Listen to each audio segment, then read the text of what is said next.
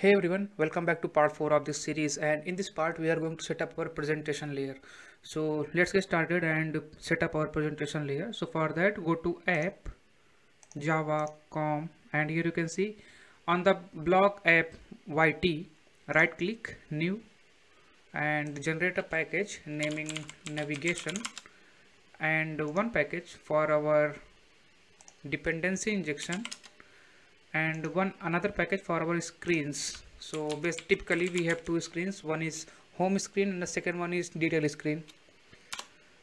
Alright, now we are going to create a sealed class for our navigation. So right click new kotlin class / file, and I am going to give the name navigation item, and this is a sealed class. Alright, and it will have a parameter naming route with the type of string, and it will contain objects. So typically we have two objects.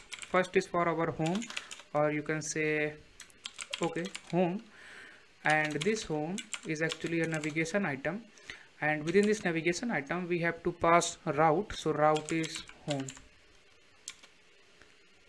and second object is basically for our detail screen. So detail screen, and this will have a navigation item, and route name is details. Alright, so now we are moving in our dependency injection and create one module. So right click new kotlin class / file. This is an object, and I am going to call this presentation module.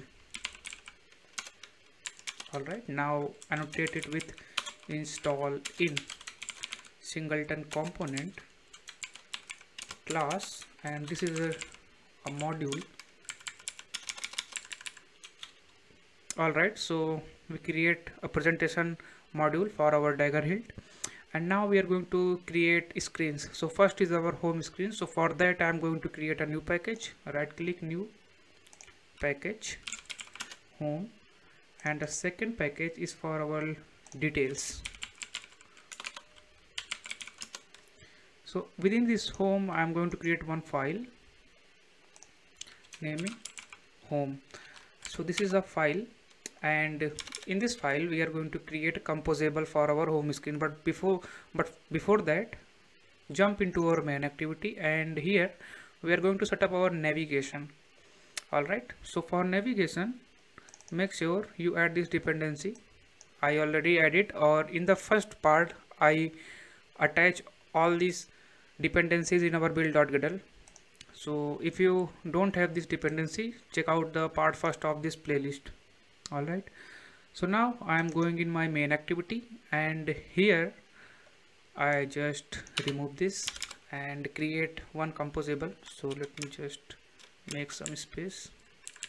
Alright, so composable my app, this will basically accept the content, and this is a type of composable function which will accept nothing and return unit. We simply call this content. Alright, and within this surface I am going to call this my app. So my app, and just top of our my app I am going to create my nav controller. Nav controller, and it will come from remember nav controller. So remove these navigators. We did not pass navigators to our nav controller. Instead we are going to use nav host. Pass your nav controller here, and in the graph you pass home dot route and open a lambda expression, and remove this graph because this is not a graph, this is a route. So for that I am using start destination. Alright, reformat it. Okay, so within our nav host you need to pass your nav controller, which is over here, and the second is the starting destination. So in our case, our starting screen is home screen, and we create the navigation item for our home. You can see over here, home. All right, so jump into our main activity. Within this lambda expression, we are going to call composables, and here you need to pass the route. So it will match this route to this route, and if it is equal, then on that occasion it will call the composable which is present within this lambda. So we are going to create home screen, but till now we are not creating home screen, so that is why it will give an error. So within this composable I am going to pass home dot route. Okay, now we are going to create our home screen. So now jump into home.kt, and here we are going to write composable home screen, and now you check here, import this, and the error is gone, you can see over here. All right, now we are going to create our UI. Before creating our screen, we need view models because data is coming through view model. So for that we are going to create our view model. So on the home package, right click, new kotlin class / file, and create a class naming view home view model. This is a class, and this class is extend the view model, and annotate it with hilt view model in order to perform injection. And after that jump your build.gradle module app level file, because we need something which is present in the different modules, for example common data domain. So for that we need to implement the project. So implementation project, and the first is our data. Now duplicate this. Second is our domain, third is our common. All right, now sync your project. Okay, now continue with our home view model, and within this view model we are performing constructor injection. So constructor, so private val our use case. So our use case is get block use case, which is present in the domain layer. Here you can see within our use cases it is get blocks use case. So that is why we add these 3 line of code in our dependencies. Now jump in our view model, import this inject, and after that within this home view model we are going to create a function naming get blocks, and within this block we are going to call get block use case, and make sure remove this suspend operator, because in our previous tutorials we add a suspend here. So remove the suspend, and then after jump in our view model. On each emission we are going to check. So if it is a case our resource is loading, what we are going to do, and on the success what we are going to do, and on the error what we are going to do.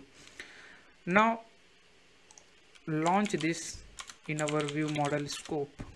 Okay, so before writing the loading part, the success part, and the error part, we are going to create something. That something is called state holder. So these are the data classes which hold the data in our UI.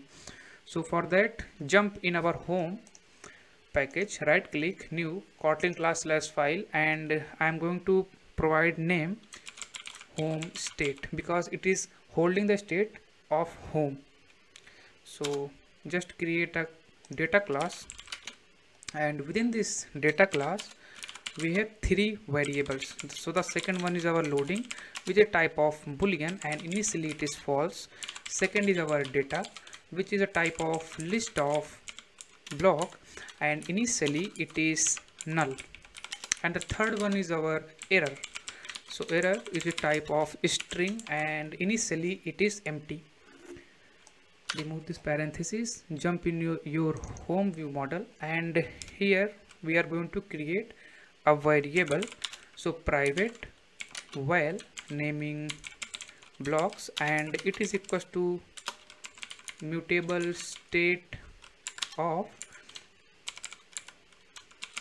home state. Okay, and within this pass home state, and after that while blocks state of home state. Okay, it will basically take the value of our blocks.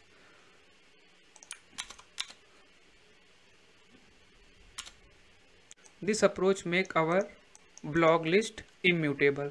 So by using this block, we are going to observe this block in our UI, and we can't change our block because it is immutable.